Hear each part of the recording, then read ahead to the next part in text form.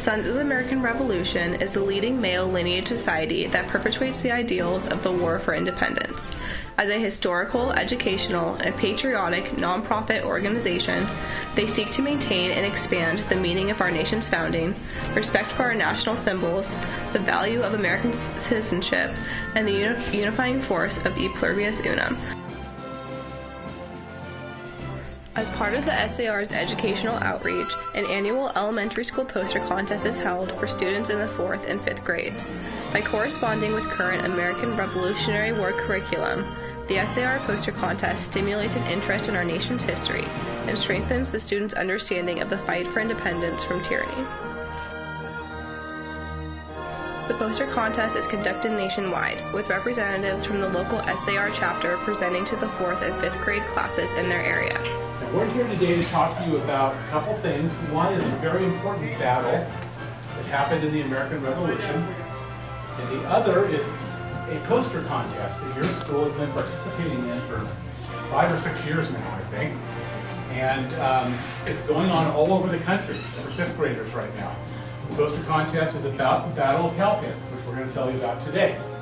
And there's some really good prizes. In fact, the national winner for this poster contest came from a Placer County school last year, and the state winner for all of California came from your school a few years ago.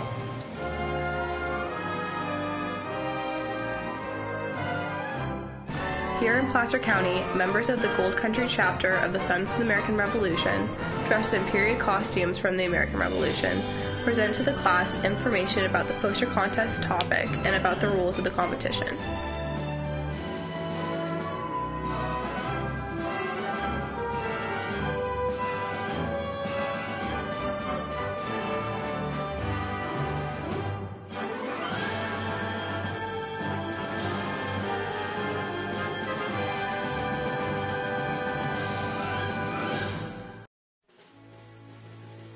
Each class that participates in the poster contest will have 1st through 3rd place winners.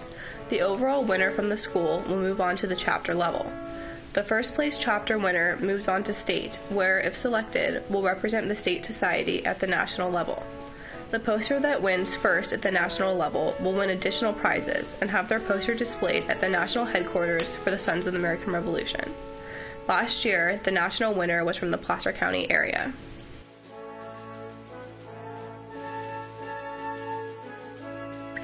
The posters are judged on various criteria, but mainly upon their expression of the annual theme, their knowledge of the topic, accuracy, originality, and artistic merit and creativity. Okay, what we look for is the originality, the sharing of the data accurately, and creativity. Like this poster, for example, everything is very clear, defined. After judging is completed, local SAR members return to the classrooms wearing their period costumes and bringing Revolutionary War flags and muskets to show the students. There they teach the class about the various flags and present the class winners with ribbons. The SAR poster program is a great example of living history and a great way to engage students and spark interest in our nation's beginnings.